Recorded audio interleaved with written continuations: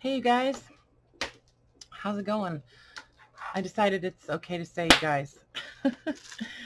um, all right, so time to bind. So I kind of went back and forth about this. I was thinking that I would stitch on all of the tabs that I want to use, but I don't know. I kind of changed my mind. I think I'm just going to glue them on. I'm just going to glue them on, and I'm also going to put eyelets on them. So, you know, anything, if you're, you know, working along and with me or whatever, and you have other things that you want to actually stitch into your signatures, good time to do it before you stitch the signatures into the book. So yeah, I decided that there isn't really anything else that I want to stitch in, you know, any of the like additional pockets, things like that I'm going to add. I'm just going to use my tape runner or glue. You know, I like to use the tape runner for glassine envelopes. I just, you know, it's basically like invisible. I think it looks nice. And yeah, so I mean, I don't usually go pocket crazy anyways, but yeah, there's a couple things that are stitched, but you know, a lot of times if you just want the look of stitching, you know, you don't necessarily have to stitch it into the book. And besides that, like if you want to stitch around pockets and stuff, it looks better, I think, if you stitch around the pocket and then glue the pocket on rather than stitching through the page too. So, you know, if I was going to stitch anything more into this, it would have been like, you know, like scraps of fabric or things like that. But I just really kind of don't think that I'm going to do that on these. You know, sometimes I do, but if I'm doing a series of, you know, 16 journals, sometimes that's a lot more than I want to deal with. And that just drives the, you know, it just means that I'm spending a lot more time. So I'm going to add some fabric scraps and things like that. But I think what I'm going to do is do some little like clusters, some little fabric clusters. And then those are just going to get glued in, or maybe even attached with eyelets or, what do you call them? Those other things. Anyway, so yeah, so I'm just at the point where I'm ready to stitch these in. I want them to start feeling like they're journals now, you know.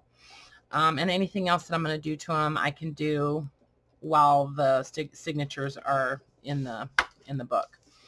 So, you know, I mean, what you kind of want to make sure that you've got all your pages sort of, you know, at the level that you want them. Someone had asked what size these were, because I talked about the last time I talked about, you know, that I had trimmed everything, all the pages and stuff. And just so you know, I trimmed all of these to between 8.5 and 9 inches before they were folded, unless I was going to be folding in in the, like the flap, okay, like this. All right. And then 7 inches tall. So everything is no higher than 7 inches. A lot of stuff is smaller than that, but nothing is taller than that. So I am going a little bit. I mean, I've got a good amount of room still in these. You know what I mean? Like, because remember, I still want to put a pocket on the front and a pocket on the back. And so that's going to add a little bit more bulk. And then, you know, there's other things that I want to add in, and I don't want to, you know, I don't want it to be full already, you know.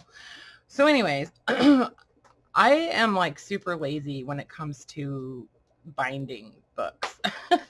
I really am. I don't know. It's like, I just want to get it done. So a lot of times I'll do a 3-hole pamphlet stitch. Sometimes I just do 2. And, you know, when you're working with signatures where there's not a ton of pages, there's not a lot of weight on the, you know, on the binding, especially with this size journal, I just feel like two holes is plenty, you know. Anything much larger than this, I would probably do 3-hole. Excuse me. Also, So you kind of need to decide if you want your knotting to be on the inside of your signatures or the outside. So this one I did with them on the outside. And I guess that, you know, when I'm deciding what I'm going to do with that, it just kind of depends on how junky I want the book to look. You know, if I want it to look more clean and refined, I guess, then I do the knotting on the inside. Also, like with the fabric on the outside of these, I thought it would look kind of cool to just have the strings there, and that way, you know, when you get your journal, you can add charms to these or whatever, you know. And if you don't like them, you can trim them off. But yeah, so that's kind of my thinking. It's like, I just feel like this adds another place for you to express yourself when this becomes your journal, you know. I'm still going to do an eyelet in the cover like I always do. I mean, I just do. I can't stop it. I can't stop myself. Sometimes I'll do them here, and you know, I still might do that. I don't know, but usually I wind up doing it on the front. I'm thinking about doing book plates on these. I'm not 100% sure. I thought it would be kind of cool to maybe do a little mini sort of collage inside of a book plate with just like one little word. But I don't know. I have to see. Sometimes I have a hard time with figuring out how I want to attach those, so I don't do it. But anyway, so this is my method of binding, and I am on the journals where there's no fabric on the spine. I'm doing the knotting on the inside. So it's going to be on the inside of the envelopes. If there's envelopes in the signature, then the knot is going to be on the inside of the envelope. So if you're putting envelopes in the center of your signatures, then you definitely don't want to seal them closed until after you bind the book, right? So the knot is going to be right here. What else? Okay, so what I have been using the last 6-8 months or so is just a waxed cotton. You can use waxed linen if you want. It's a little bit more expensive, but waxed cotton works just as well. I get this on Amazon. They have it in a gazillion colors. It's about $6.99. It's 240 yards. And yeah, it comes in a ton of colors. And if you guys want, I can put the link to the item in the description. So I have a bunch of colors, and I've just kind of picked them up, you know, as I needed different colors. I've purchased them. So I do have a lot of different colors of this wax cotton. So that, and it's, you know, it's a nice size, and it's really strong. Anything that's wax is a lot easier to tie in a knot, and it actually stays. It's like, I don't know, it's a lot easier to, as you're tying your knot, than just like regular cotton. So anyway, wax, I recommend a waxed cotton or a waxed linen. They do have like waxed polyester thread too. So anyways, and then as far as needles, I just use kind of a large eye needle. If you go on Amazon and search for bookbinding needle, they actually sell these like in a pack of like 25, and you know, it comes in this little deal. You know, I lose these needles all the time, so I just, at one point I just said, okay, I'm just gonna buy a ton of them. Anyway, so that's what I do. I try to pull off as much thread as I think I'm gonna need all at once, rather than rethreading my needle with each signature. So just, you know, it's basically, it's like for each signature you want, first of all, you need enough for you to tie a knot, right? Enough extra thread to work with to tie your knot. So what they recommend, you know, when I watched other videos, is twice the length of the book. Okay. what for me, what that is if I'm doing 5 signatures, is I hold the thread to my chest and then I extend my arm and I do that 3 times, and that gives me enough for 5 signatures. That's my measuring method. So anyways, and then I just use, this is just like fun foam. I glued like 3 layers together with hot glue, and that's what I use for poking holes. And of course, I mean, come on, how difficult is it to thread this needle, right? It's like a gigantic hole. Oh my God. It's so irritating. It got like frayed on the end, so it's not wanting to go through. Anywho, so there we go. All right, thread the needle, Jessica. All right, and then, yeah, so see, it's like 3 layers of the thicker fun foam. It's not the thin fun foam. If you get the thin fun foam, you probably want to use like 5 or 6 layers. So what else? Awls. You can use an awl. I used to just use this thing. This was like for setting eyelets. This is what I used for a long, long time until I finally broke down. I decided, okay, well, I think you can afford to buy an awl, Jessica. So I bought this pack of them. I think there was like 5. Yeah, there was like 5 in a pack on Amazon. I just got these a few weeks ago. So anyways, and it sticks in my foam too, so it doesn't go rolling around. And then sometimes I use a paper clip or like a clip or something, but usually, to be honest, I just don't. It kind of depends on whether I'm knotting on the inside or the outside, whether or not I use a paper clip, and I'll tell you why here in a little bit. But anyways, all right, so what else do you guys need to know? So I just kind of, you know, make sure these are sort of lined up, right? And then what I do is I just set them down on the inside of the book, line them up, and then I use a Sharpie, very teeny tiny little dot, and I just eyeball it. To be very honest, I just eyeball it, and I just make a little tiny dot on each signature all the way down. See, just little tiny dots. They don't need to be, you know, huge. You just need to be able to see them. So sometimes, though, like if you're working with dark colors, if your pages are dark, if you use a pencil, you can still see it on the dark paper, okay? Or like a gel pen even, or something, maybe even a paint pen. It doesn't matter. Nobody's ever going to see that. It's going to be stitched into the you know, the spine. And then I take a pencil and I just draw a very faint line on that fabric with my pencil. Okay. Very faint line. It's hardly noticeable. And then, since I have this stitching in here, it sort of helps me determine like exactly where the edges are. So what I'm doing, seriously, I don't measure this stuff, and I don't make templates. I just eyeball it. So I find the center, and I just make a line, a little tiny line, a little mark, and then I know I need 2 more, so I sort of like just split the difference and make my little marks.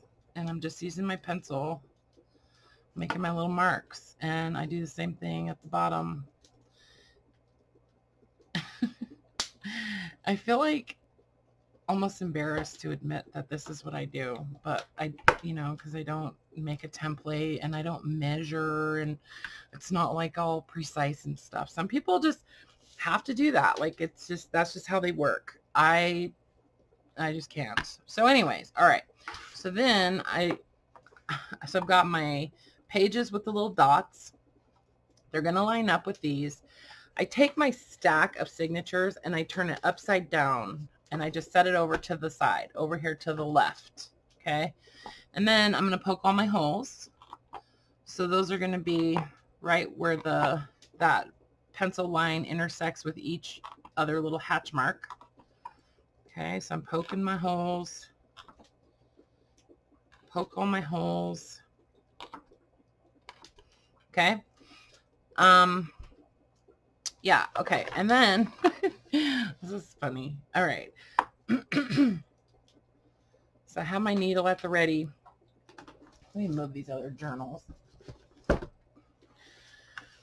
Okay, so then I'll take the signature that's on the top of my stack, and of course the first one, it has the little tiny envelope.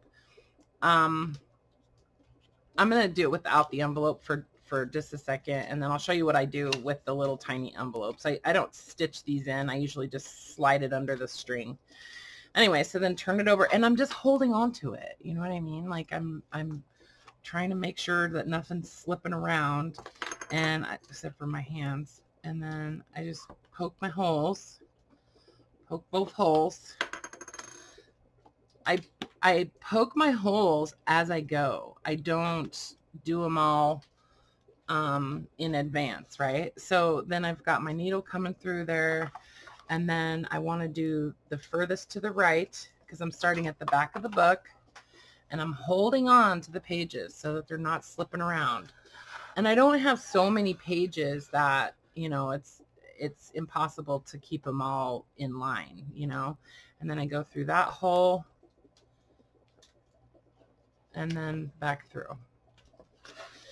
I just feel like it's easier to just hang on to them rather than, you know, clipping it together and stuff.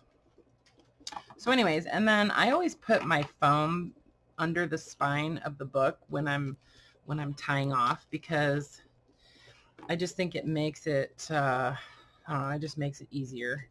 So then I cut my strings off about that long because I want to make sure I have enough to hold on to with my gigantic hands, and just tie a knot.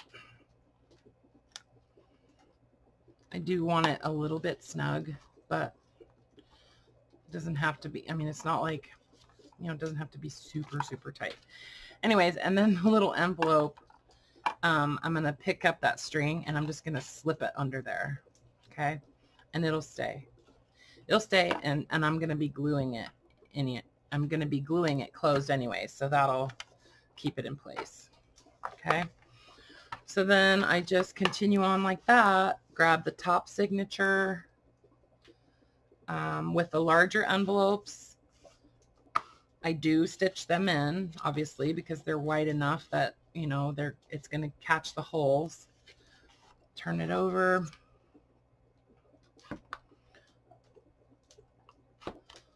Poke my holes.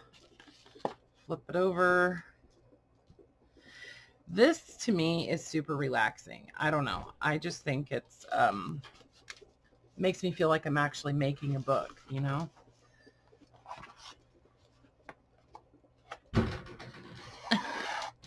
What? I'm just making a video. Oh, in the there's drawers, those clear plastic drawers in the bathroom. All right, and then I pull my foam over. That string was a little short last time for my big hands, my man hands, so I cut this a little bit longer.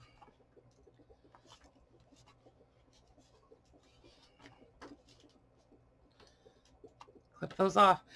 The wax cotton is really good. It doesn't, it does not really, I've never had it come untied. So, kind of press this down just so that it, you know, starts to all kind of go that direction.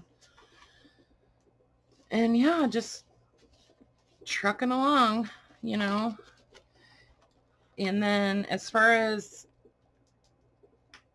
knotting on the outside of the spine, it's basically, oh, let's see this. You have to make sure with the envelope that the flap gets actually opened all the way. Sometimes, yeah, see, I wound up with an extra hole in the envelope. because it kind of wrinkled up when I flipped it over, but no big deal.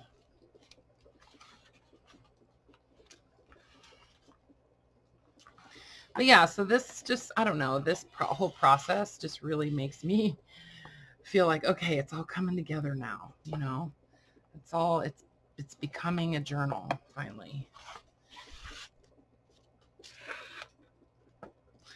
I had questions, dang it, and I promised that I would answer the questions. Let me think for a second and see if I can remember where I put my list of questions.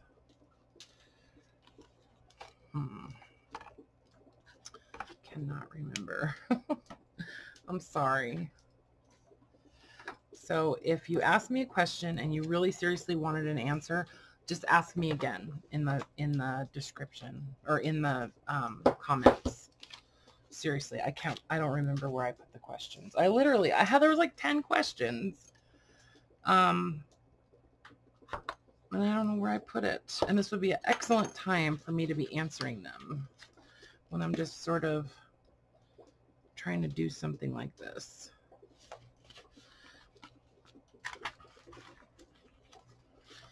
So see, I don't know. I just think it goes pretty quick. It's not, yeah, it goes pretty fast. And when you do 3-hole pamphlet stitch, it doesn't take that much longer. It's just an extra hole, you know. It's just an extra hole. Maybe if anybody wants to see, I mean, there's a gazillion videos of how to do a 3-hole or a 5-hole pamphlet stitch. If anybody wants to see me do it, I'll do it. You know, I don't care. Just for, you know, just for demonstration, I guess. But yeah, I don't know. I just don't think these are 2 holes is fine. This is what I use all the time when I do Reader's Digest journals.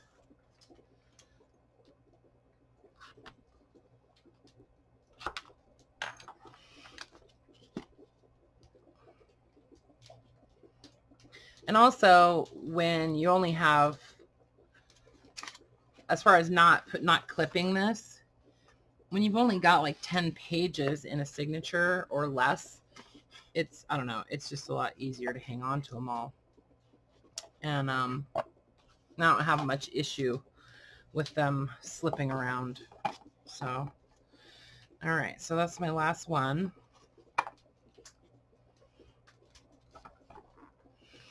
I haven't decided what I'm going to do for a closure on these.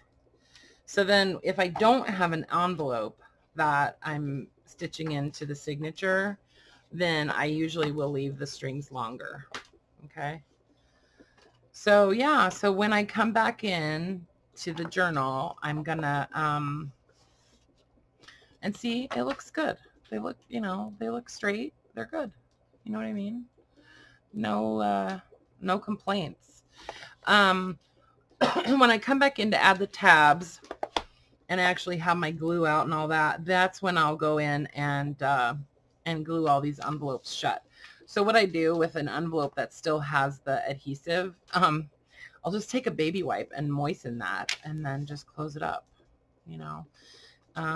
These little ones, this little guy, what I actually had done with these is I trimmed off the top. Here's one that I trimmed off one side of it, and that causes it to sort of open all the way up like that.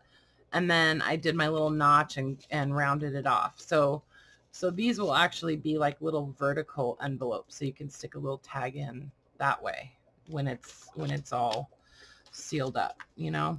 And this still has the adhesive on it, so I can just use that and close it up, you know. Yeah. And I like to leave things for, you know, this is someone's journal, so this is just my style, right? Like, I just kind of like to have lots of space for people to do their own thing. And you know, like pages like this or like this, this might be, this is like what I think of as like a nice background for somebody to glue something onto that page or whatever. So I don't really stress too much about, you know, decorating all the pockets and stuff. I add my own stuff to the journals, like, you know, tags and, you know, envelopes and pockets and stuff that I've made and collaged. And, you know, I definitely add a generous amount of that kind of stuff into the journals, but I don't really worry about trying to like embellish the whole thing, because I feel like that's somebody else's thing, right? Anyway, but that's just me, you know what I mean? I know lots of people just, that's what they love to do, is just decorate pages and stuff. And what I love to do is collage, and I love building books. Like I love putting these together. I love pulling the papers and collecting the paper and that kind of stuff. And I just love the paper. That's kind of my thing, right? So yeah, and then I'll be adding some tabs and stuff into these. And yeah, so that's it. That's basically how I stitch these. For the ones with the fabric on the spines, I'm going to do basically the same thing, except in reverse. You know, I'll just be coming in from the outside of the book through the signature and then back through, and then tying it off on the outside. So, yeah. All right. Well, I'm going to sign off. This will be short and sweet. And, yeah, let me know how you guys are coming along with your journals. And next time we'll do a run through of, you know, doing the tabs and stuff like that. And then I'll just talk to you about like my thought process as far as adding pockets and, you know, how I like to place them and that kind of stuff. So, but we're getting there. So anyways, all right, guys, love you. Bye for now.